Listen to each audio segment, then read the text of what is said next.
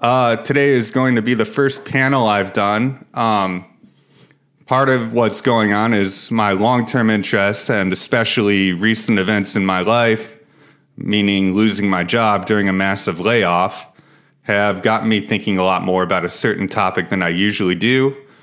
That topic is the topic of labor and labor organizing, and in this case, international labor organizing.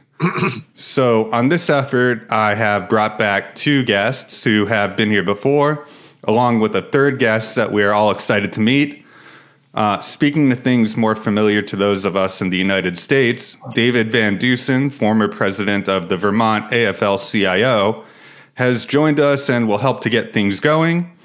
Next, René Berthier, CGT member and anarcho-syndicalist, will be discussing some things more specific to the context in France. And finally, our new guest, Anna from the Emergency Committee for Rojava, will give us some insights into the situation in North East Syria and the unionization efforts ongoing there. So I'm going to go ahead and put David up on the screen here in focus. And David, I know you've been on the show before, and we were talking about some of these things then. At the time, you were the current president of the Vermont AFL-CIO, and now you have given the chair over to who's president right now? Katie Harris-Maurice from our United Slate won her contested election in September of this past year. Okay, and so the United Slate is something that I'm very excited about, and I've seen a number of 10 points and different parts of the program that have come out that are very similar to a more directly democratic or syndicalist way of unionizing, which is not very common in the United States. And I guess the first, line of questions I wanted to talk to you about is, what exactly is the 10-point United Slate, and how does that fit into or change the way unionization has been done here roughly since the 1930s or whenever the IWW kind of fell off the map? Sure. Our 10-point program, also known as the Little Green Book, it came out of our 2019 rise, our election efforts to change the way we do union business, the way we do union organizing here in Vermont. As a starting point, we realized early on, by 2017, that our labor federation, the largest in Vermont, was essentially dying. Rank and file union members had no real connection to our state labor council. Participation was falling. No resources or little resources were being put to organizing. The resources we did have were going into backing bad political candidates, largely from the Democratic Party, and not seeing anything in return from those efforts at the State House. So in 2019, we formed a broad coalition ranging from the building trades to public sector workers to everybody you could possibly imagine, including university workers. And we successfully swept elections. Since then, we've won 4 elections in a row, running on our 10-point program, which is now the program, the agenda, the platform of the Vermont AFL-CIO. Now, we saw with clear eyes that if we are going to ask people to get active, if we are going to ask workers to stand up and fight for their collective interests, if we are going to build a working class movement capable of not just winning a minor gain here and there, but of building towards foundational change in society, then it was important, and it remains important, that we walk the talk. And that means for us democratizing the State Labor Council. That means building rank and file power. That means taking power out of centralized committees and putting them back with the workers where they belong, and engaging workers at the shop floor at every level to make sure they know that their interests, their dreams, their desires, their concerns are truly reflected in the labor organization that they are part of. I'm happy to report that did strike a chord with our members. And after we won those elections, we did not just stop there. We changed our constitution to allow more participation of rank and file in all the bodies where decisions are made. We opened up our leadership meetings to all members who choose to participate, choose to have a voice, and choose to know what the direction should be or express what the direction should be of our labor movement. We also doubled the amount of delegates afforded to our locals, our affiliated locals, to send to our conventions to, again, increase rank and file voice in our labor bodies. But that's not all we did. We also recognize that real power, real union power, working class power does not start and stop in parliaments or general assemblies or government bodies. We recognize that our real power is our solidarity. Our real power is in the factories, on the streets, in the communities. And as part of that, we actually united, once in power, took resources out of lobbying, took resources out of our elections, and put them into developing, first time ever, an organizing department that actually sends real resources, real organizers, real know-how to our affiliated locals when they are looking for solidarity, when they are looking for help unionizing more shops. And we've been successful there. In Vermont, unlike almost all, not all, but most of the other 49 states in this country, we are consistently growing. When we took power in 2019, we had 10,000 AFL-CIO members in the state of Vermont. Today, we have 20,000. So we are growing, and we are setting an example across the country for what union power could be like if our labor federations, if the national AFL-CIO, if our current crop of leaders or the new leaders we elect come to understand that we need a fundamental refocus of our labor organizing efforts. We need to move away from a Democratic Party, a capitalist party, which does not represent the interests of workers. We need to move towards our own collective power. We need to build it from the bottom up. We need to be unafraid of strikes. We need to be willing and able to take action and mobilize our membership in order to truly challenge the status quo. And that is not easy. That is hard. There are challenges that come with that. There are orthodoxies that must be broken, and there is always going to be some uncomfortableness in that kind of effort. But we know this, from the 1950s in the United States of America to the present day, our union density has in fact declined. Our power has weakened, not gotten stronger. And every time we hitch our wagon to the capitalist parties, every time we buy into the premise that only the two major parties, Republican and Democrat, represent the full spectrum of what politics should be or can be, when we do that, we get weaker. And we know that we cannot keep going down the path that leads to weakness. We have to radically change what we do.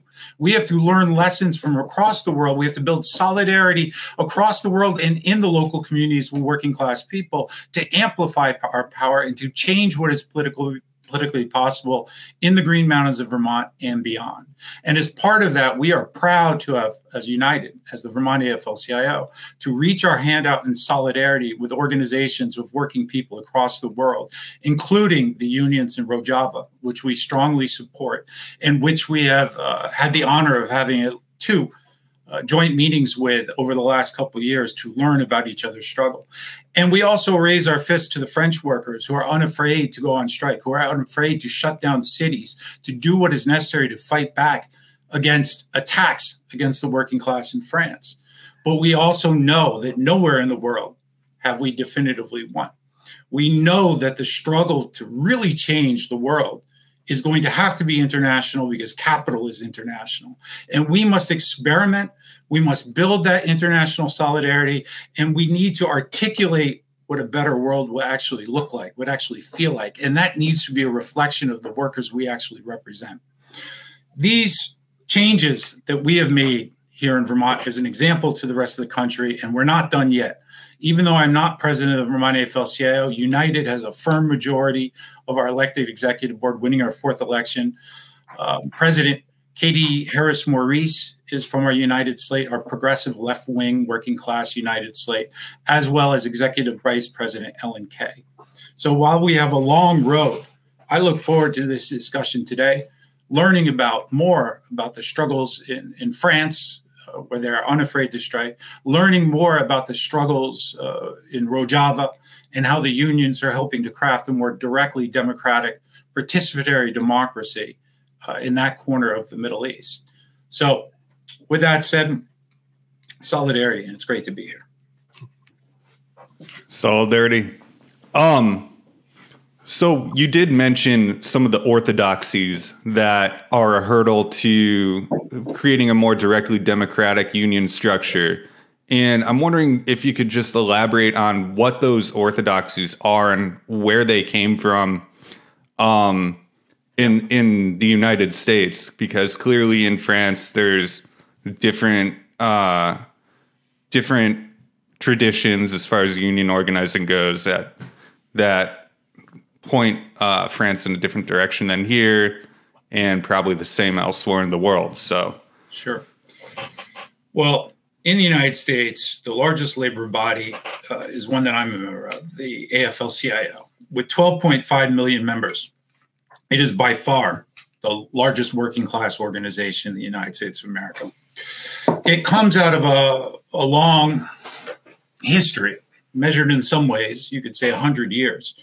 But its internal systems, its so-called democratic processes, frankly, are archaic, Byzantium at best, where we, and I say this in a larger way, will say that this is a democratic worker organization. The truth be told, it is not. In the last election for the national AFL-CIO leadership, 500, give or take, delegates, largely appointed from affiliated unions across the country, 500 delegates representing 12.5 million people elected the current leadership. Those are archaic old bylaws. That's a constitution that is undemocratic and needs to be radically changed. The Vermont AFL-CIO sent 2 resolutions to the last convention in Philadelphia. Those resolutions, one of them was to prepare for a general strike in the event of another right-wing coup attempt in the next presidential election. But the other one that's pertinent to our discussion right at this moment was to create one member, one vote, to elect the new leadership. Because we feel that if we cannot, as a labor organization, truly represent the views of the 12.5 million members, and we can't expect them to be radically engaged if they don't have a sense of ownership over the organization. So we want to democratize the national AFL-CIO. We want one member, one vote. It's no surprise in the UAW that when they went to one member, one vote for the last election, a progressive working class left leadership was elected directly by the members. That would never have happened under their previous old anti-democratic way of choosing leaders through a delegate system. So ironically, the national AFL-CIO leadership chose not to allow our resolutions to be debated and voted on at the floor. But myself and another AFL-CIO leader comes out of United, our executive director, Liz Medina, were able to use that denial from the floor to talk about issues of democracy, to highlight how we need to become more democratic. And we had wonderful, great conversations with leaders from across the country, from Alaska to Wyoming, and all points from east to west, about how something is different, how something can be different, must be different, and must be changed over a period of time. This is not a short struggle. This is a long struggle. But again, if we're ever going to get to the point where workers are going to heed our call, should we make the call to go to the barricades, to throw down their tools, to stop work, they're not going to do this unless they have a sense that they own the labor organization which is making the call. And they're not going to have a sense of ownership unless they are directly empowered to democratically affect the decisions and the priorities of the AFL-CIO. So democratizing from within, being at the state level, which we've done a very strong job of here in Vermont, to doing it on the national level. That is one of the challenges before us in the coming decade. And I look forward to continuing to be part of that fight from the working class left within the labor movement. So just to ask you one more question before we move on to René. I know you mentioned that you have been doing work with the Rojava Emergency Coordinating Committee. What are some of the other international projects that you've been engaged in? Well, in 2021, we were proud to vote to stand in solidarity with Labor for Palestine. That's something that I think is absolutely important for all labor organizations to take a stand on. The ethnic cleansing, frankly, that we see going on in Gaza today is a historic, moral, and political tragedy. It's worse than that. It is mass murder on a scale that we have not seen in generations. So standing up for the Palestinian workers, Palestinian people, is something that of course, we have consistently expressed in a public way. But also standing with Rojava, we don't do this just because they defeated ISIS or drove out ISIS from the country. We do this because what they're seeking to build in that corner of the Middle East, that part of Syria, is a directly democratic society. Not since 1936 in Spain, in the uprising against the fascist coup, in my opinion, have we seen such a far-reaching revolution take form and seize large areas, liberated large areas, to experiment and to try to build a new type of society, one that has never, in a modern industrialized sense, seen come to fruition. If this was Europe, if this was North America, the fight in Rojava today would be front page news of every newspaper every day. It's unfortunate that much of the mainstream media seems to take a disinterest in this struggle after ISIS was largely driven out of the region. So this, to me, needs to be huge, if not the international priority for the labor movement, not just in the United States or France, but in every corner of the globe. Because if we could win and break the chains of authoritarianism, oppression, capitalism in Rojava, then we will be able to show that we could do it everywhere. And this could be a spark that helps us to realize a new, more liberated world. Excellent. Thank you very much. I'm going to bring René on the screen. Welcome back to the show. So we talked a little bit about how you were a member with the CGT last time we spoke, but I know we didn't focus on that a lot. And I'm not sure how many people in the audience are from France or know anything about the CGT. So I was hoping you could give a little background about the CGT in general and some of its syndicalist origins and ongoing structure today. Well, first, I'd like to say that what David said was absolutely incredible, very impressive. The struggle he's been leading, and I wanted to say that concerning France, the French Confederation CGT, which means General Confederation of Labor, used to be syndicalist, or in French we say revolutionary syndicalist, but for a long time it hasn't been so. In the late 20s and early 30s, it was taken over by the communists. And it remained so until quite recently. So when I joined the CGT, I was, I don't know, 25. I was already an anarcho-syndicalist. And it was a period of overwhelming communist control over this organization. And I've been sort of living with the communists for many years, so I know them very well. Fortunately, the union which I joined was not controlled by the communists.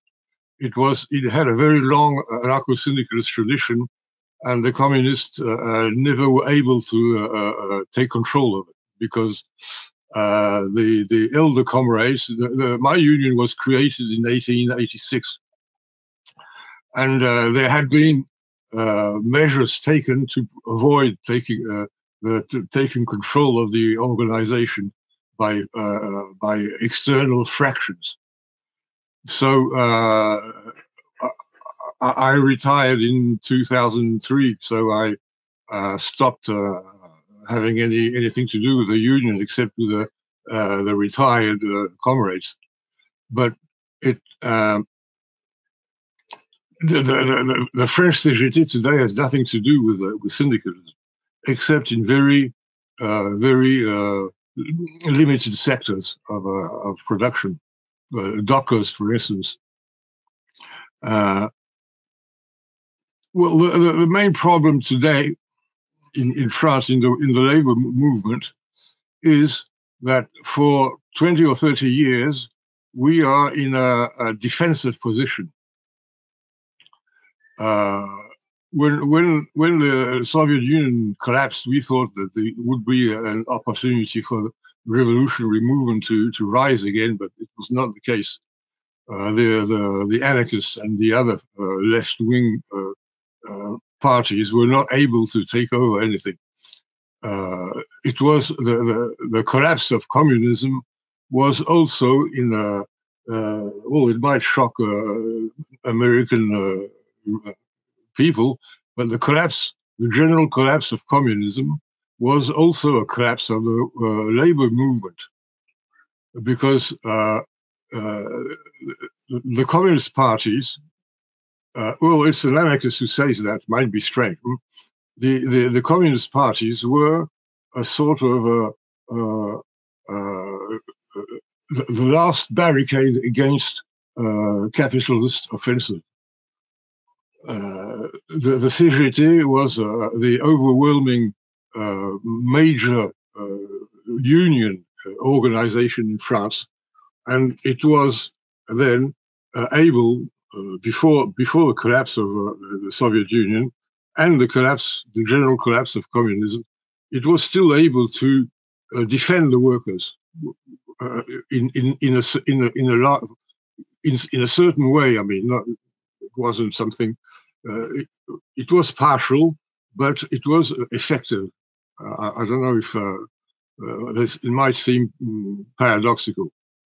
The collapse of the communist parties in Europe, in France in particular, was not compensated, unfortunately, by the rise of a revolutionary movement, except perhaps in Spain in a certain way.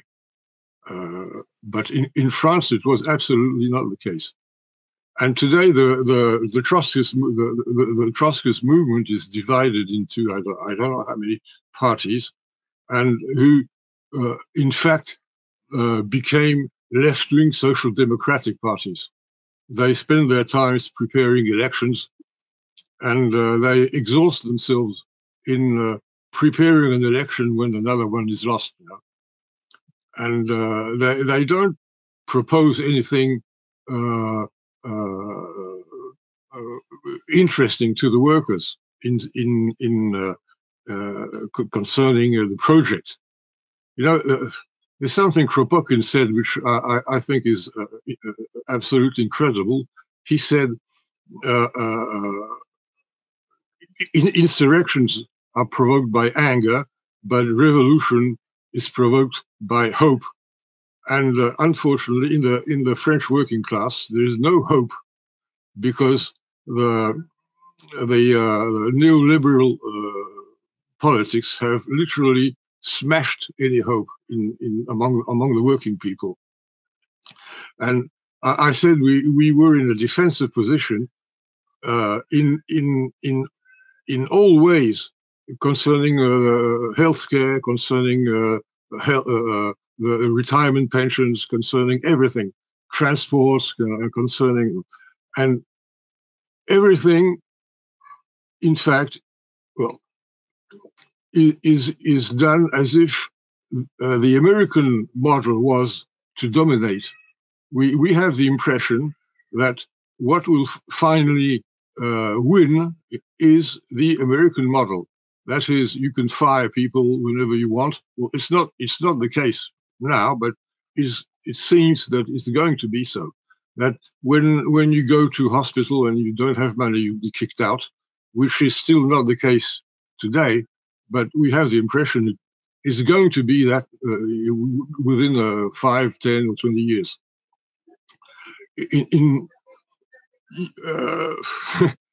10 years ago, I had cancer, and I was operated in a military hospital, which was quite funny for an anarchist.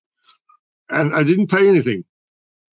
I paid €8.78. I never understood what these €8 corresponded to, but probably the telephone. In France, when you have cancer, diabetes,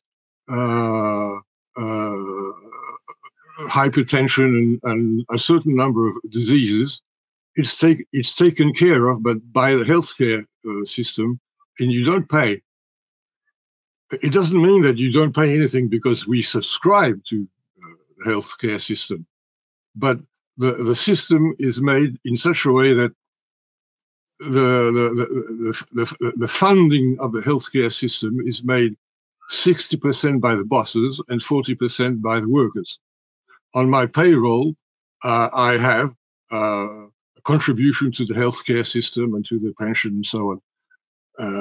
But the employers also pay 60% of the total. So this is how it works. Until now, it works quite not so bad. I mean, it's but more and more, when you go to a public hospital, you wait hours, sometimes even days, before having a doctor. If you go to a private hospital, you're taken care of almost immediately. And this is what is going to I think, this is what the people who decide wanted to be, to oblige people to go to private system and forget the public system. And that's, well, it's what I'm trying to say is that it seems that the future of all the things for which the workers have fought for more than a century will be smashed. And when there were great demonstrations. Well, maybe from the United States, you have the impression that the French workers fight often to defend the things for which they have fought, but they fight in a defensive way, which what seems good to me is they still fight, but for how long? I mean. So a couple of other questions. One is, what is the internal structure of the CGT like now? Is it one person, one vote, the way that David was discussing the United slate pushing for? No, it's there's a sort of I don't know how to explain it in English. You've got big unions. You need in some unions you need more votes to have one delegate. You need in some unions you need 1,000 members to have one delegate at the congresses. In other unions you need more or less. Depends on the context.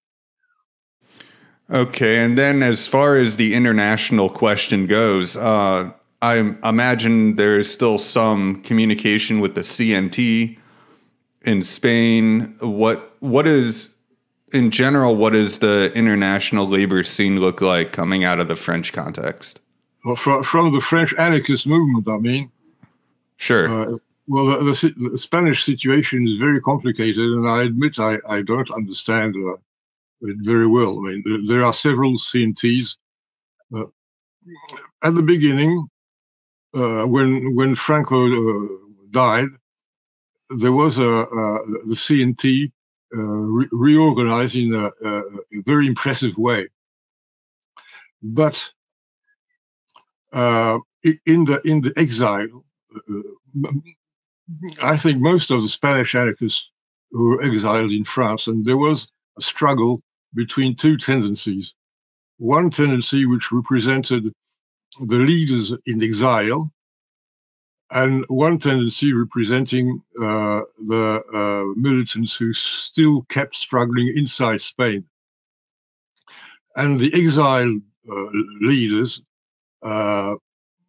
intended to keep the leadership of the organization. And the militants fighting inside for a long time said the direction of the movement will be held by those who fight inside. And the first free Congress of the CNT in Spain will be the Congress which will decide the leadership of the CNT. Then there was another problem. There are what we call comités d'entreprise, workplace committees, which elect delegates, which sit with in parity with the bosses to organize different things inside the workplace, and this is considered by the radical fraction of the anarcho-syndicalist movement as collaboration, which strictly speaking couldn't really be considered as a collaboration, because there are these committees are the places where very strong oppositions appear. So the anarchist movement in Spain was divided between those who said we must accept the idea of having shop stewards elected by the workers in the workplace, and others who said we should not. And I think, well, this is a personal opinion, I think this is where the split began within the Spanish movement.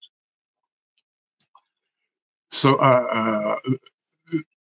this is why after the reconstitution of the CNT in Spain, there was a split which created the CGT.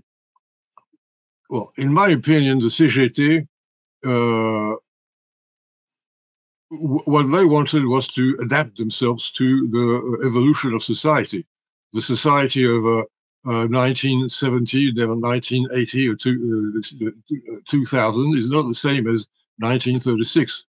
So you have to adapt to the new situation. Well, this is my opinion. The other part, the more radical militants, consider that they should not accept this evolution. All right. So I'm sure there will be more to talk about when we move into the open discussion. Right. I'm going to turn over to Anna right now so we could talk about the situation in Rojava. Hi, Anna. Hi. Yeah, thanks for having me. Nope. Hi, can you hear me? We can hear you. Okay, perfect. Fine. Yeah, I assume your audience is familiar more or less with Rojava, but maybe I can go over just the basic developments that are taking place. Yeah. Cool. You know, I don't know how familiar they really are with it. So probably a general overview would help a lot. Okay, great. So Rojava is a de facto autonomous entity that emerged out of the Syrian civil war in 2011 in North East Syria. In fact, the official name of this autonomous region is the Democratic Autonomous Administration of North East Syria. And it emerged initially in the Kurdish majority area. So there was the Kurdish freedom movement that had been organizing for a couple of decades before the civil war broke out in Syria. And because of the war conditions, there was political vacuum that the Kurdish movement, because it was so well organized, because it had armed structures, it was able to take advantage of. And so they also had a very radical leftist vision that was developed by the imprisoned Kurdish leader Abdullah Öcalan, called democratic confederalism. So they sort of saw an opportunity under the worst conditions, really, that you can imagine for a revolution, to put into practice a radical philosophy of social transformation that's based on the principles of direct democracy. David mentioned that women's freedom, ecological sustainability, democratized economy, and pluralism, which is, again, super important for the Middle East, particularly today. And the way it has looked in practice, they have set up a directly democratic system that is based in communes. Communes are village or neighborhood-based assemblies where people come together to discuss whatever issues concern their lives, and these communes federate further into higher territorial levels, to the level of a district, a city district, to the city level, to the regional level, to the inter-regional level, and so forth. And now, since they defeated ISIS, so to defeat ISIS, that was the main threat for a few years. That's when the movement became world famous. In order to defeat ISIS, they had to collaborate with other ethno-religious groups in the regions, including Arabs, Armenians, Syrians, Assyrians, etc. And now they have enlarged the territory under their control to also include Arab majority regions. So as I mentioned, it started out more in a Kurdish majority area. Now it's no longer just a Kurdish project. They're trying to incorporate all the groups that are local to this region. They try to ensure that all of them have the same access to power. And it's quite difficult to do that in that region because just like in other parts of the Middle East, because of imperialism, because of the nation-state system that was imposed on the region, in particular after the breakdown of the Ottoman Empire, after the First World War. So a lot of these groups have been pitted against each other, like Kurds have been pitted against Arabs or against Armenians, or utilized against each other by imperial or nation-state powers. And so it's sort of a ray of hope, really, that these different groups now are able to come together and to be part of the same government, and explicitly trying to build a government where everyone has the same rights and where everyone lives in peaceful coexistence. And they've also tried to democratize the economy, right? So this is more relevant for our discussion today. The main idea in terms of how to go about this is to encourage, to build up a cooperative sector. So the autonomous administration, which is like the government, you can say that was set up by the revolutionary movement, but is now, incorporates all the sectors of the society. Some of them are not super revolutionary, but, it's a democratic project. So that's one of the contradictions. But in any case, they have been trying to encourage people to open up worker or consumer cooperatives. And I can talk about that a little bit later. They're not against private property per se. That comes as a surprise to some of the leftists. They want to eliminate monopolies in the long term and promote, as I said, cooperatives alongside small ownership enterprises. And at the same time, this is like the main thrust of their work on the economic front. But at the same time, they have been organizing unions, both in private and public sectors, with we can say with two objectives. One is, very basic level, to ensure that workers' rights are secured and protected. And this is, doesn't sound too radical, but it's rather radical in this context. We can talk about orthodoxies of labor, of unions in the Syrian context. before the revolution, under the Ba'ath regime, under two Assad regimes, there was no real independent union organizing. There were worker and farmer associations established by the Ba'ath regime, and they had to do the regime's bidding. They were not able to organize independently. They, basically served the interests of the state rather than the workers. So the fact that the autonomous administration puts priority to organizing workers and building up unions is very important in this regard. But the other objective, and this is an interesting thing too, the unions are being fostered by the autonomous administration, by the movement, and at the same time, that they want the public employees to express their grievances or, if necessary, go on strike against the autonomous administration itself. So it's a very interesting phenomenon when the same movement sets up, kind of a dual power situation. And the other objective one can say is, and they explicitly say that the union organizers there is to use unions as a mobilizing tool to reach broader sectors of Rojava's population for the purposes of the broader project of social transformation. So they want to radicalize people. They use unions to develop people's consciousness, to develop people's skills at organizing, at self-organization, develop their skills in civic participation. Large majority of the local population was never political before the revolution started because they were not able to do so. It was any independent political activity, union or otherwise, was criminalized by the Assad regime. So, and I imagine this is somehow different to what David and his colleagues have been doing in Vermont, right?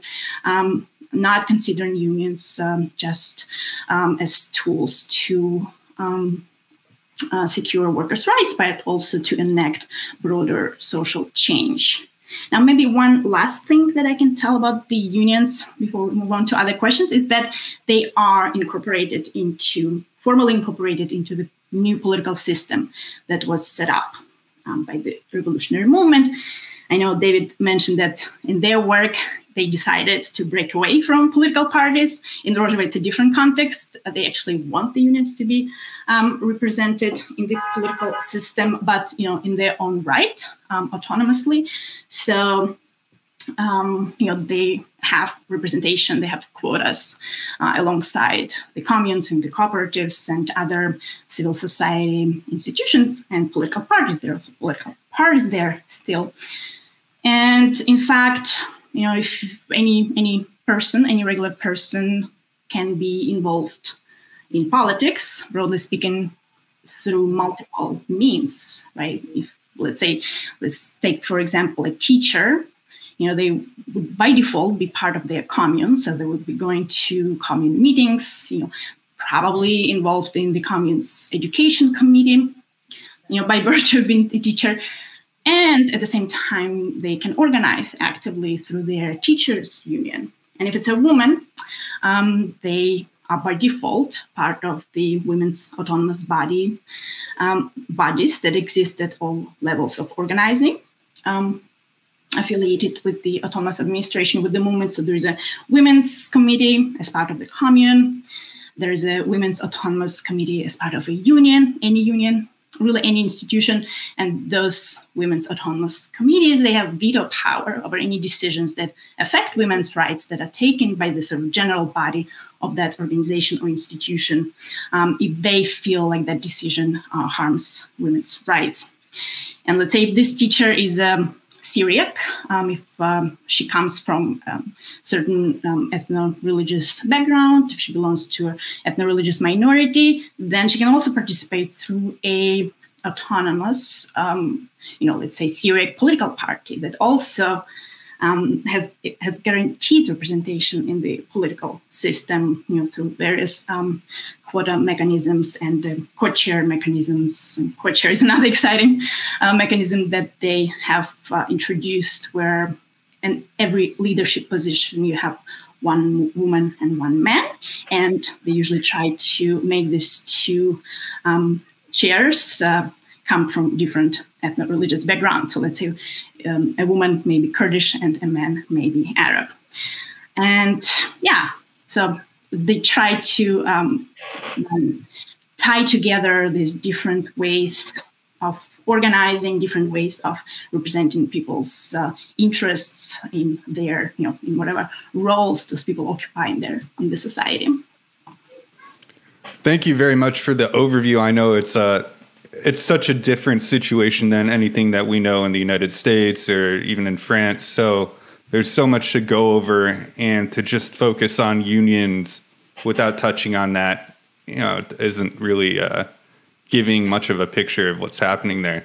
But one thing I would like to have you help clarify is the way that things unfolded in Rojava wasn't the way that leftists usually think. You have the unions that, in the industrial sectors that will expropriate or take over their workplaces. And then you have the collectivization and, ownership of the land handed over to the people who work the land.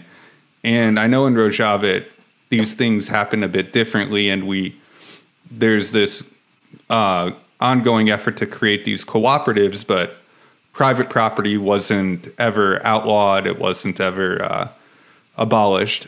And then as far as the unions go, there is still, therefore, a need for the unions to be acting progressively to bring more democratic structures into the workplaces that people are working in.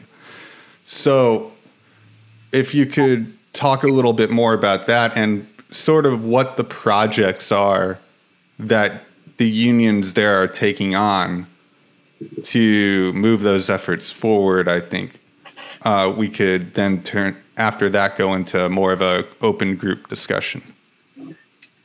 Cool. Yes. So they just have a different vision in terms of democratizing economy and a different strategic approach, given the circumstances under which the movement finds itself. And so the global left has to have some understanding for that and be tolerant of nuances and contradictions. But I think it's very important to emphasize that, first of all, the philosophy, the vision is a bit different, right? They, as I said, are not opposed to private property. They're opposed to monopolies, right? They're opposed to big businesses. They're opposed to enterprises that abuse workers' rights. So, they envision being able to introduce regulations to minimize, to eliminate ultimately this type of economic organization and the abuses that it produces. And of course, in practice, they have lagged behind significantly for a variety of reasons. But the main thrust of organizing on this front is to encourage people to set up their own cooperatives. And that's the main way how they envision democratizing workplace. And the movement is very intentional about that. They have like a cooperatives network that actively encourages people, talks to people, goes out to communes to educate people on what cooperatives are. I have to admit that a lot of people don't even know what this form of economic organizing is. Every cooperative that has been created since the revolution is part of this network. They have to give 5% of their annual profit to the network to support establishing more cooperatives. There is also support, financial support. You mentioned, collectivization of land. What's specific to the region is that the Syrian government, the Assad regime, was the main landowner before the revolution. So, in fact, once the regime withdrew its forces, once the movement took control of the area, they took over the land. And they have designated part of this land. I mean, part of it is used, as public land for public production of wheat in particular. But a good chunk of this land has been designated for the use specifically by cooperatives. So people who decide to open a cooperative can come and apply and get the land, perhaps for several years. They want to rotate. They want to make sure that a lot of people have access to this. They give priority to the poor, to the landless. And there are other incentives and ways to support the people who decide to try this out. And it's been challenging, and that's why they have really succeeded in expanding the cooperative sector. As far as I know, it makes up around 2% of the entire economy. So the economy is still dominated by public and private sector, but it's not because of the lack of desire by the movement. Clearly, the intent is there.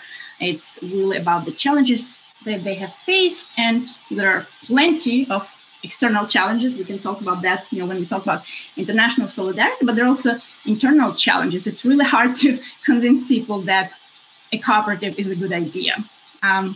Most of the people are just not familiar with this concept.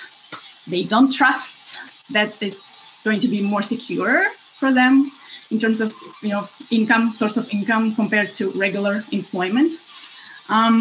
And so it takes a lot of convincing. It's also, the movement is doing something new, right? This is the first time that they really had the opportunity to try out their philosophy in practice. So in many aspects of the revolution, it has been a trial and error process, including in their effort to form cooperatives. So some cooperatives have failed, and they're pretty open about this. If you talk to the organizers on this front, and fail like for some obvious reasons.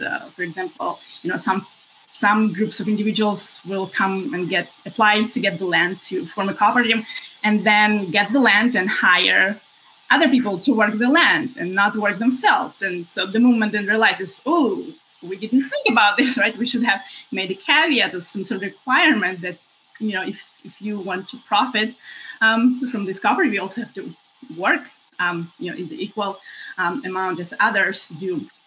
And so, of course, the war conditions, there's an economic crisis generally in Syria, but it has been compounded for North East Syria by the de facto embargo imposed by Turkey. So that has made it more difficult for the autonomous administration, to develop their economic projects.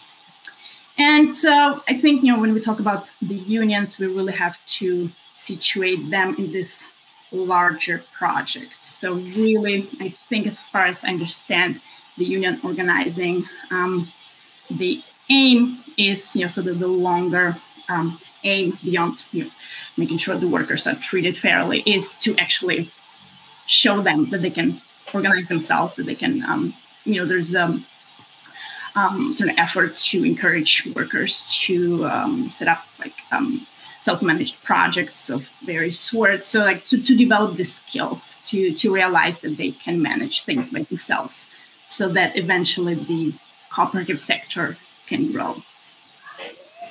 Thank you very much. So I think you actually bringing up all the cooperative efforts there, I think is a good place to begin, because as far as I understand it, co-ops used to really be sister organizations to the union movements or the labor struggles, in the late 1800s, early 1900s. And I feel like today, at least my impression is that cooperatives are thought of less as part of the labor struggle and more as just an alternative form of business, at least in the United States. And at least hearing the way that a lot of people talk about them, that's my impression. But what we see in the United Kingdom is that the Labour Party there actually has a subdivision which is called the Cooperative Party, and they have ongoing efforts to increase cooperative production and consumer cooperatives and all sorts of cooperatives in the United Kingdom. And then in the United States, actually, we were just able to get what used to be called the Work Act into a spending bill that passed, which is eventually going to give public funding to a network of organizations to promote workers' self-ownership, as well as help out unions who might have the opportunity to buy the company from the owners if the owners are planning to close it and things like that. And so let's start there and get a picture of what the cooperative and the union movement relationship is like in the United States or in France, which I know it's been very important as well. And whoever wants to go first. I know, René, you've written about this a lot. And David, I know you're familiar with this too. So, well, if you stick to anarchist orthodoxy, if I may say so, the Proudhon and Bakunin were not opposed to the principle of organizing cooperatives. They only said that it was not possible to change society with cooperatives only, but it was a good way for workers to learn how to organize things. But they were not in favor of cooperatives. If you mean by that you can change society and create a socialist society just with cooperatives. And Bakunin said something also interesting. Cooperatives are possible in peripheral sectors of industry. You can't make a steelworks with a cooperative. You need enormous amounts of capital, and only big capital can invest in this sort of industry. So cooperatives can only be possible in small industry, small workshops, and small commerce and trade and so on. So, but what I hear about Rojava looks, however, very much like Proudhonism in many ways, I would say, and I recognize many things Proudhon said in what Anna explained, and well, it's extremely interesting. Another thing which struck me is that obviously it's a system, an experimental system. They don't start things with ideology in mind. They start things with experimental different solutions to the problems they have to face, and that seems very interesting to me also. There's something I'd like to ask Anna. Where do the fighters in Rojava get their weapons?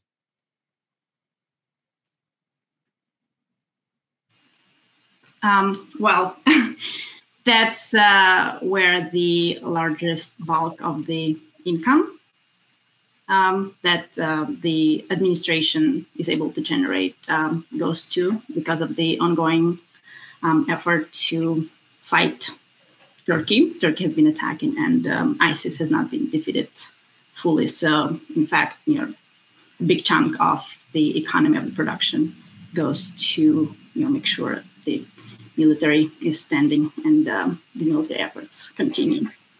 And I think a lot of people know that the administration has been receiving some sort of limited assistance from the United States, in particular aerial assistance during the fight of ISIS, that they, which was a life or death issue. They would not have been able to defeat ISIS without that type of assistance. They do not have their own aircraft, clearly, or aircraft defense systems, so they do not have access to any advanced type of weaponry because they're not a state.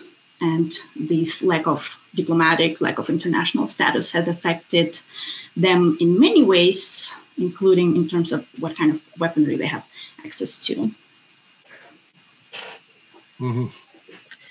If I may jump in, I think that what history bears out, and this is no different in Rojava today,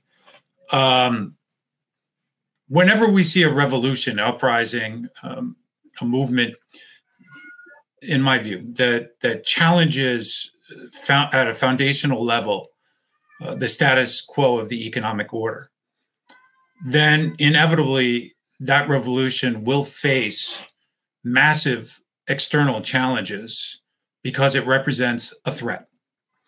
So I do not think it is any mistake that once the revolution largely, not completely, but largely drove ISIS out of its territory, established autonomous control over its regions, and began to build or an experiment with alternative models, directly democratic models of self-governing, it shouldn't be shocking that a NATO country, in this case Turkey, would first invade the northern part of this nation or this region, occupy large swaths of the north, while carrying out waves at different times, waves of bombardments and attacks, be it through artillery or through aircraft or drones, on the infrastructure.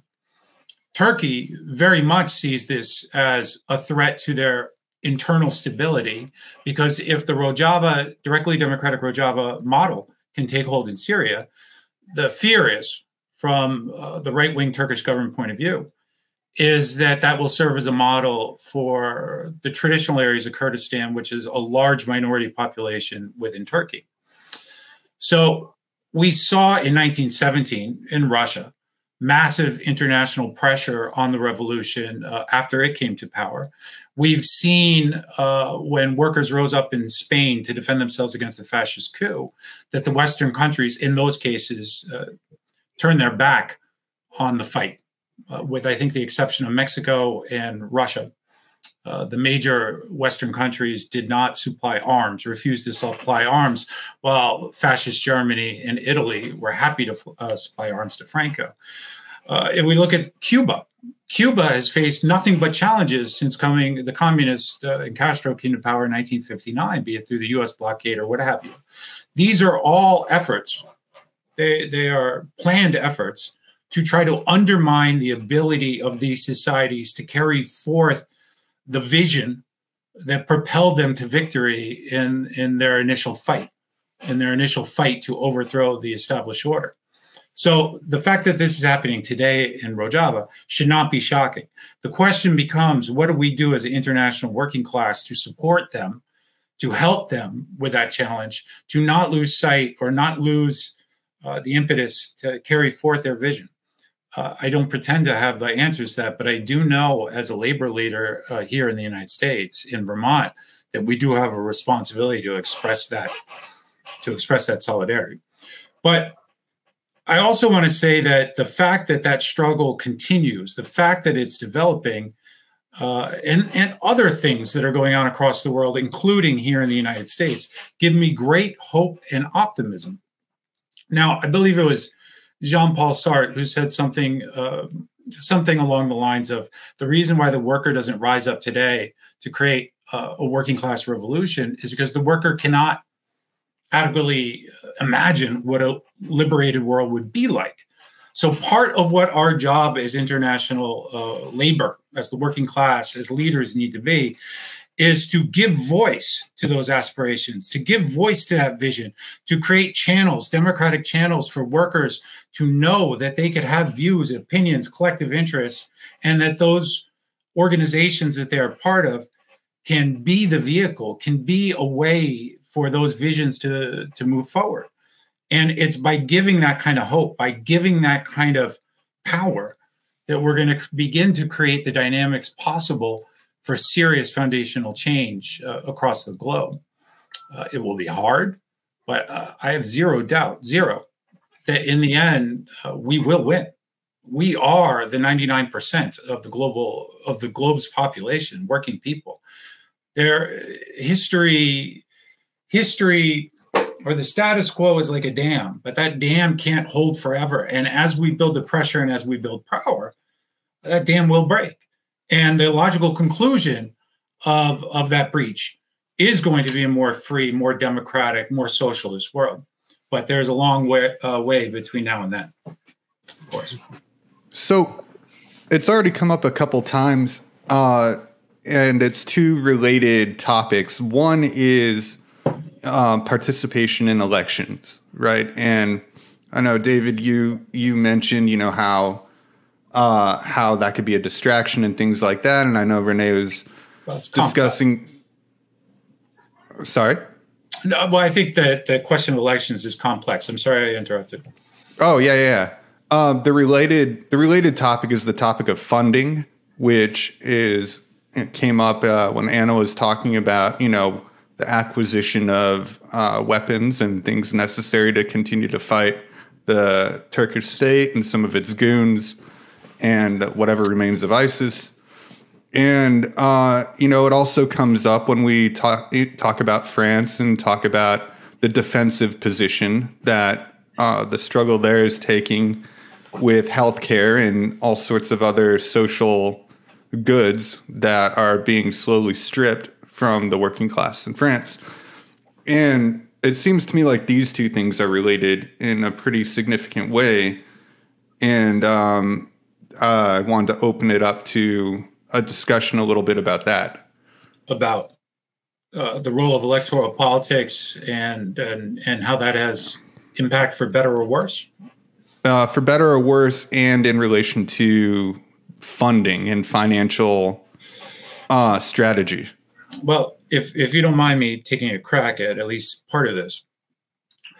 Now, I know there are those who would prefer to live in a theoretical world where something is either purely good or purely bad. But frankly, I'm not interested in that world. I'm interested in the world that we actually live in, where we actually struggle in.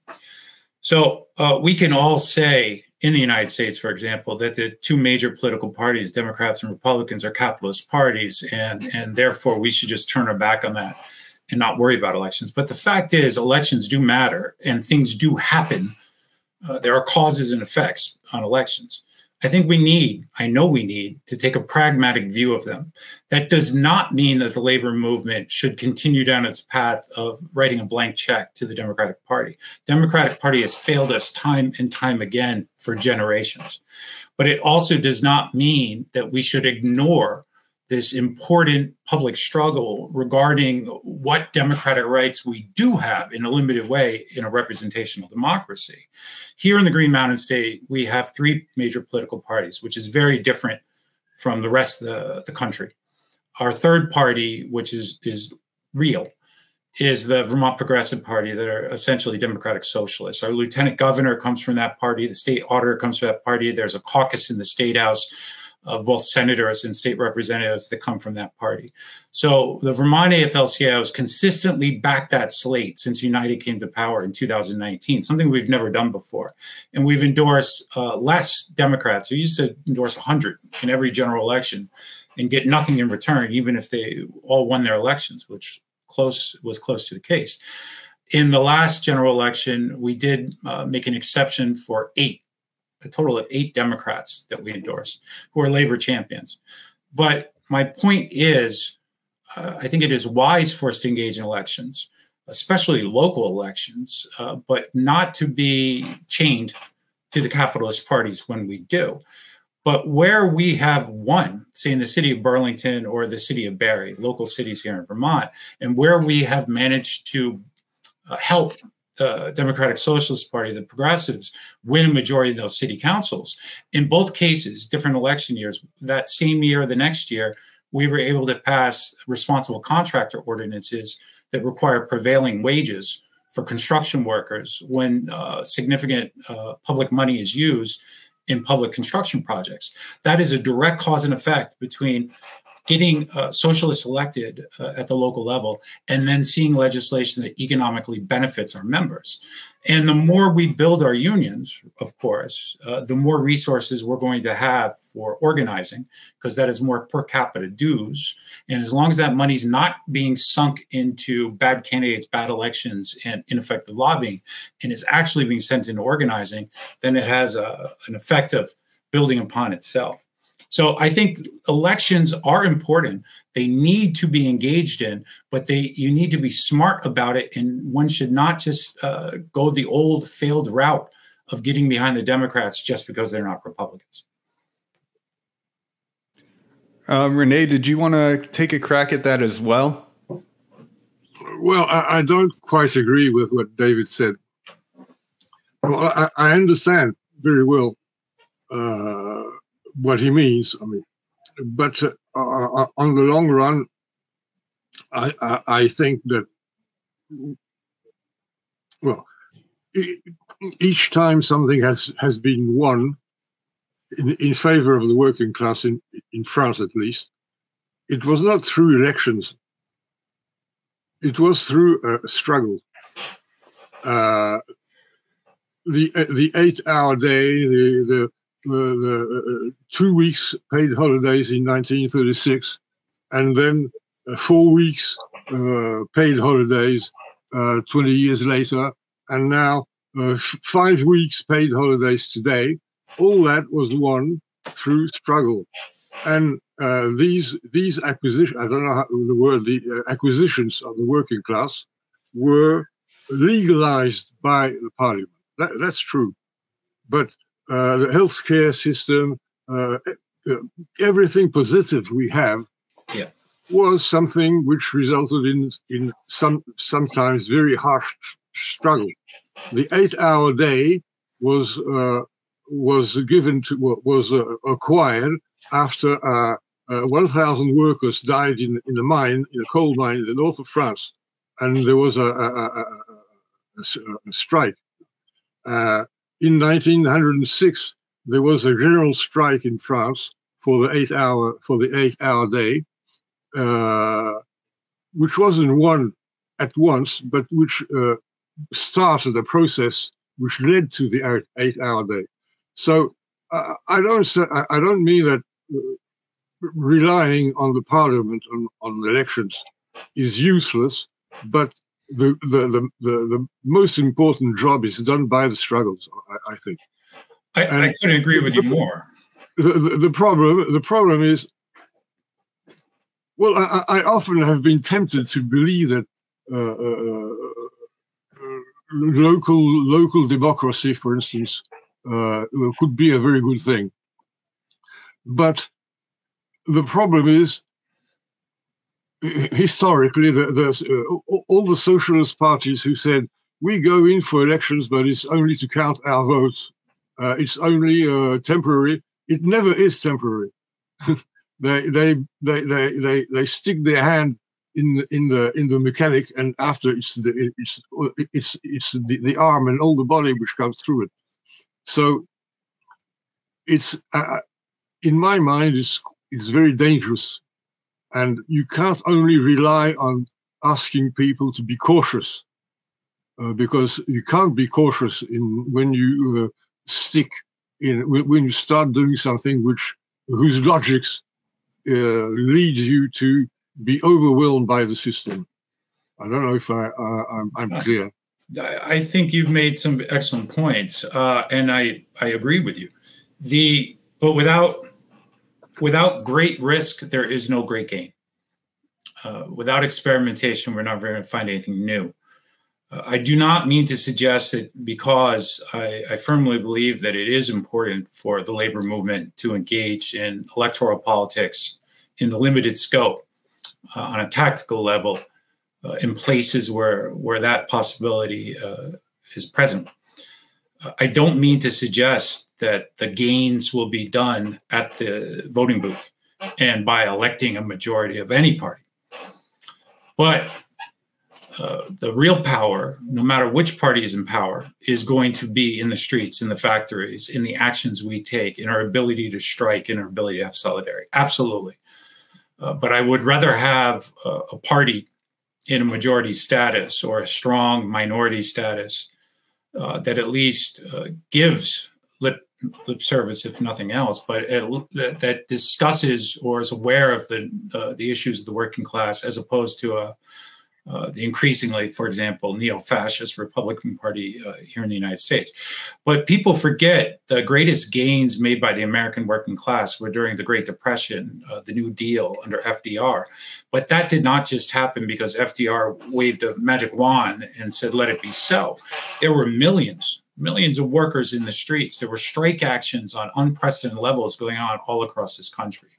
So the real core of our power will never be in elections, will never be made in a voting booth. It will always be in our solidarity and in our labor. I'm with you 100% on that. I wanted to give Anna a chance to speak on this because you mentioned that, there is a relationship between the union efforts in Rojava and what might be thought of as political parties or the democratic government there. And, in different contexts, we see, the context really does have a lot of impact on the ability for workers or anyone in their communities to have power and to make their own decisions. I wanted to, hear what your take on this is, given that it's so different there. Yeah, sure. As I mentioned, right, it's all trial and error process. They have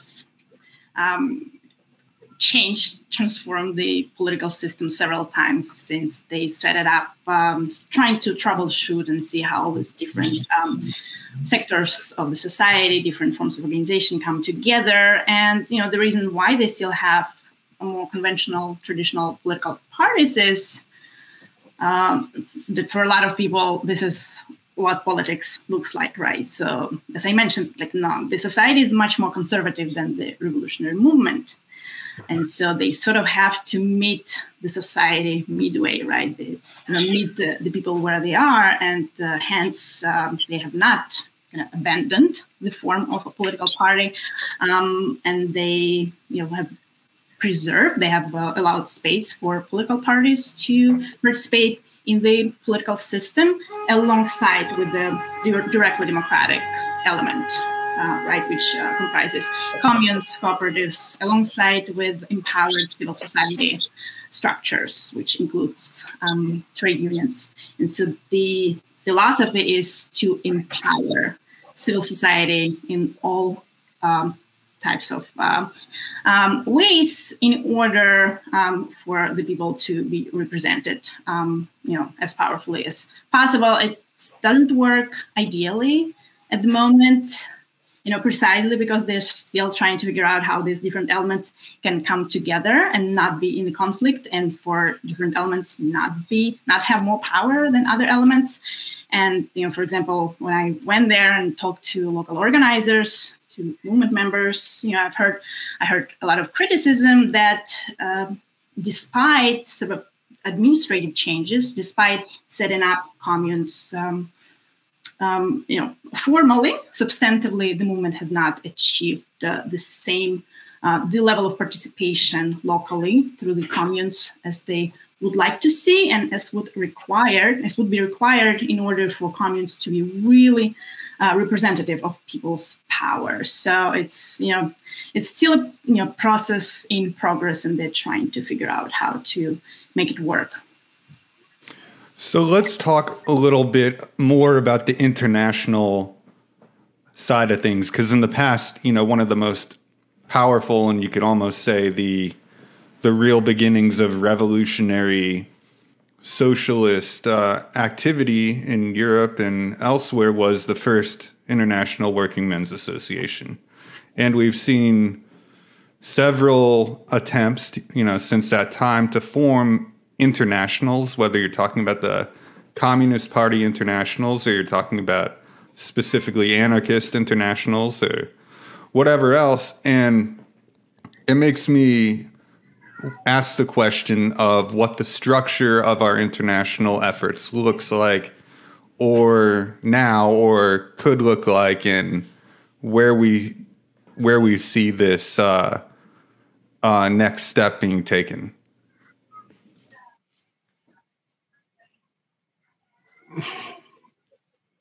So, for instance, is the AFL-CIO or the CGT, or is there an international, formally, that is a venue for any kind of international organizing, or is it more peer-to-peer?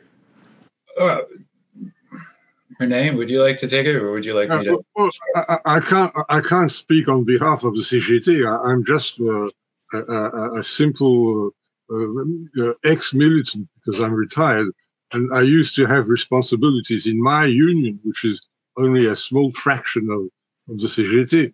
But I can't speak on behalf of the CGT, such as it is today, which is quite reformist, I would say. It's a bit more radical than the other big confederations in France, but hardly. So that's all. I don't know what their international policy is. I can perhaps say a few words about the anarchist movement, which is something much more limited than the CGT, but presently, well, in France, there has, it's complicated. After the Second World War, there would have been a possibility for the CNT to constitute as the higher of a former organization which existed before the war, World War II, which was called CGT-SR, CGT Syndicaliste Révolutionnaire. And they reconstituted this CGT-SR, changed its name in CNT by imitation for the Spanish CNT, but which had nothing to do with it. The problem is, it was at that time in 1945-48, under the control of the most radical members of the Spanish CNT and the FAI, and their position was that to be a member of the union, which was reconstituted, you had to be an anarchist, which was absolutely stupid. At that time, many workers, many union members in France were fed up with the Communist Party and wanted to leave the CGT. And whole unions went to see the CNT, which was being reconstructed, I would say. And the people in charge of the CNT would say, "Are you anarchists?" And they said, "No. So you can't join. We can't accept you." So the CNT remains something very small and very radical and very sectarian for 20 or 30 years. In the meantime, all the people who left the CGT, whole unions left the CGT. I mean, thousands of people. They formed another union, another confederation called Force Ouvrière. So I think the CNT missed a very, very important point by this sectarianism. And this sectarianism remained until recently. And one of the present-day forms of the CNT are the representatives of this form of CNT in 1946, 47. You see? They represent the same ideology of the members of an anarcho-syndicalist union must be anarchists, which is counterproductive, in my opinion. So they formed an international which doesn't represent much. I mean, it's not even, I don't even think it's worth mentioning. And other attempts were made, but since the starting point was really small, they never, I don't think they never reached anything really important. What exists today is a form of international which has been created not by the anarcho-syndicalists, but by the radical militants of the traditional unions, which formed a small confederation in which are many anarchists and quite a number of Trotskyists.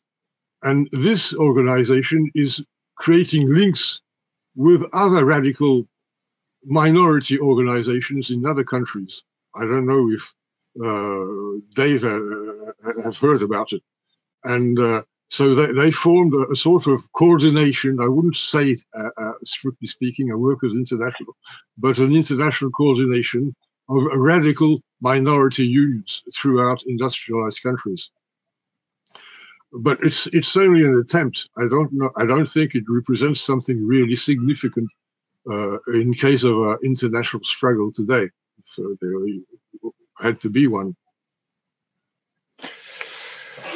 So, I mean, what comes to mind when you ask the question of international and the labor movement? There are large international labor organizations. The ILO, International Labor Organization, being one. There are major union international communication. But frankly, at this stage in history, they're meaningless. Anya, I know will be able to speak more to this, but there was a very direct call for international solidarity and labor-to-labor organizations dialogue between the Kurdish unions in Rojava and the labor movement in the United States and other parts of the world. And frankly, it's been challenging. I think Anya could speak more to it, but it's been challenging to develop those dialogues. We were pleased that the Vermont AFL-CIO heeded that call and was happy to open a formal dialogue. The Vermont AFL-CIO was also pleased in 2001 to recognize the autonomous government of Rojava and stated support for the revolution. But the problem with creating a meaningful, not a minority, not a small, not an isolated, not a sectarian international body, but the problem with creating a meaningful, real, mass-driven international labor organization or coordinate international movements is that first we need to take care of our own house, meaning this. If workers in the United States, less so in Vermont, but in other states, if they already don't feel a sense of ownership and identity with the larger labor body, the AFL-CIO, then they are not going to, even the best case scenario, where let's just pretend for a moment that the National AFL-CIO in a meaningful way was building international relationships. The rank and file worker on the factory floor, the construction worker, the nurse, are not going to feel any connection whatsoever to that next level organization that is international in perspective. I would contend that we do need to pay attention. We do need to form these international relationships, but the more pressing issue in much of the world is to first reform, radically change the structures within our own national labor organizations to make them more connected and meaningful with the rank and file. And once we do that, I think we'll be better positioned to more meaningfully, in a more formalized way, build the international network that we will need to eventually overthrow, to change, to transform, to do away with, abolish capitalism. But that's a long project. Unfortunately, much of the United States international unionism, if you go back some decades, has been to support the official leadership, not the rank and file, of course, but to support reactionary regimes around the world, working in tandem with some very dubious forces. But that begins to change when you change the makeup and the structure and the leadership of the unions that compose the U.S. labor movement. Like today, for example, the United Auto Workers, under the progressive leadership of their new president, Shawn Fain, has begun to engage with Mexican trade unions to help develop know-how and resources to better organize in an autonomous way, in a workers' way, the auto industry in Mexico. That could be a very positive thing for the international labor movement, especially North America. But if you had the wrong leadership decades ago doing the same thing, I could almost guarantee that that would be done for dubious reasons that perhaps would benefit the cause of the international capitalists as opposed to the workers. So in short, I know we need to transform our own leadership. We need to transform our own national labor unions in order to get to the place where we can better coordinate and build a mass movement of millions and millions, hundreds of million workers across the globe. But that's something we have to do. Yeah, as David said, it has been super challenging for us to gain any support in the U.S. labor. I mean, really, Vermont AFL-CIO has been an exception.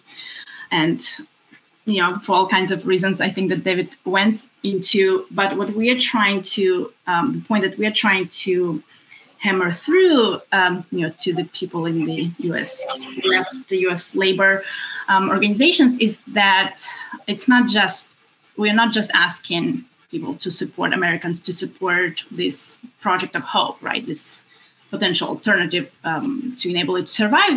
We actually ask them to oppose their own government's complicity in Turkey's war on this region.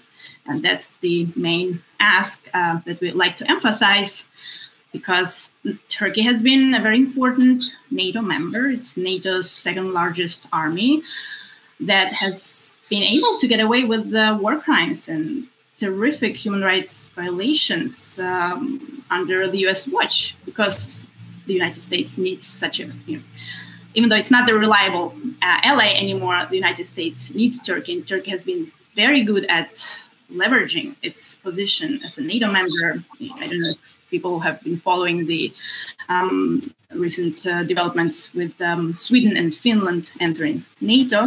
Turkey blocked, as a NATO member, it blocked the application, and they only lifted their objection quite recently as a trade-off to get more fighter jets from the United States. More than $20 billion worth of fighter jets that we know they have used against civilians and the civilian infrastructure in North East Syria, and we know they will continue to use them because the United States doesn't say a word, even though they continue supporting the autonomous administration in a very limited way, you know, by keeping a very limited amount of troops there and supporting them specifically in their continuous anti-ISIS efforts, but nothing else, right? They have allowed two major invasions and occupations. The United States has allowed the two occupations by Turkey in 2018, 2019. The occupation is still ongoing. People say it's the rule by Turkish gangs is comparable to ISIS. It's worse than ISIS, and the international community doesn't say a word. And so, you know, we feel that, you know, as Emergency Committee for Rojava, as a US-based network, you know, we try to bring this point home to Americans that they do bear some responsibility in terms of the actions of their own government and how that impacts people's lives in the Middle East. So that is the last thing I wanted us to discuss, is the way that organizing internationally in one way or another is, you know, hopefully a way to have an impact on nationalist wars, whether it's in Israel, Palestine right now, or Turkey and Rojava, or wherever else that we, you know, there is a very popular and urgent desire for these things to end, and yet we often find ourselves without the capacity to do much, even in the sense of boycott, divest, and sanction. We find that our interests aren't represented in politics, and that a lot of these situations are mostly out of our hands. So, you know, in the past, labor organizing has been very important when it comes to demilitarization or just not joining the draft, having support for people who are war resistors or resistant to their government's efforts.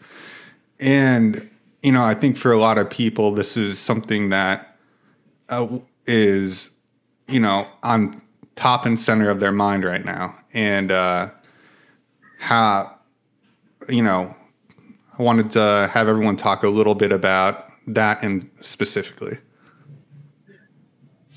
I mean, here in the United States, we've seen some major developments since October, since the terrible horrible activities of the right-wing Israeli government, ethnically cleansing the large parts of Gaza. We've seen tens of thousands of civilians murdered at the hands of the Israeli military. And it's taken some time, but now we see the postal workers, APWU, under progressive President Mark Dimmenstein. We see the UAW under progressive leadership of Sean Fain. We see the United Electrical Workers. We see unions all across the country now calling for a ceasefire and a just peace in that part of the world. The national AFL-CIO, it took them a while, but even they came out publicly a couple of weeks ago in support of a ceasefire. We see with that struggle a growing movement of working people and labor organizations becoming engaged in the anti-war effort to pressure our government to begin to not be complicit in what amounts to ethnic cleansing. That's a positive development, but we need to go much further. And as was being discussed regarding France before, the notion of being on the offensive versus the defensive, I mean, obviously we have a moral and political responsibility to be vocal and active against the slaughter going on in Gaza right now. But we need to go on the offensive too and learn how to make our unions more vocal and more supportive, more in solidarity with progressive revolutions like we see in Rojava, to not just defend people and workers against slaughter, but also to support workers when they rise up and demand more. This is a long project. It will be hard. Everything we do is hard because it goes against the grain of the established world order in capitalism. But we are engaged. We will continue to engage. And I see that the movement towards a truly working class left, I see that as gaining steam and gaining strength and power across the United States and in other parts of the world. So again, I'm optimistic.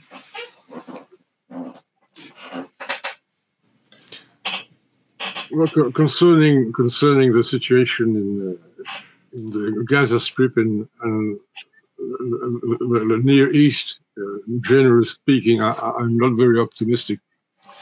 I've been involved in, I've been interested in the Palestinian question for more than 30 years, since the Gulf War in 1990-91. Because I had a broadcast on Radio Libertaire, the radio of the Anarchist Federation, and at that time we had a daily broadcast on the situation during the war, and then I was responsible for a weekly broadcast. And this is where I got interested in the Palestinian question, because I interviewed a great lot of people from the Near East and Northern Africa and the Balkans, and etc. And eventually, some of my friends and myself formed an association in support for the Palestinian, justice and peace in Palestine. And I finally, after years, I realized that the Palestinians would never have a state, because they are so divided. I mean, Arafat was not General Jap, far from that. And they were so divided that they would never be able to organize a credible strategy for liberation.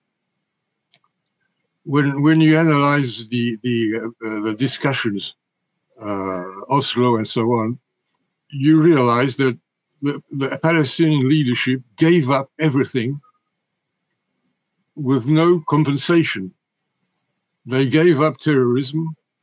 They recognized Israel and different other things, but they never demanded anything in return. So it's a matter of strategy. Now, the West Bank is occupied by 700,000 Jewish colonizers, I don't know how you say it. And if the possibility of a Palestinian state in the West Bank is absolutely absurd, because that would mean expelling 700,000 people, which had taken root in that territory, which legally belongs to the Palestinians. So the two-state possibility, the two-state solution, actually is practically impossible. So it's impossible to imagine a two-state solution. So, well, this is just an assumption I'm making. The day the Palestinians will give up the idea of having a Palestinian state, what will they do? They will demand citizenship in Israel. And the day that happens, it's the end of Israel, such as the Israeli leaders imagine it today. And it's not just an idea I have like that. There are well-known Israeli leaders who said the same thing, including a guy called Ehud Olmert, who was, I think he was prime minister. He said, given the situation of the colonization, the Jewish colonization of the West Bank, such as it is, it's impossible to create a Palestinian state. So what's the solution? I don't know. I don't know how it will end up. Now, in France, the situation is very confused because we have the most stupid left parties in the world, I think. And they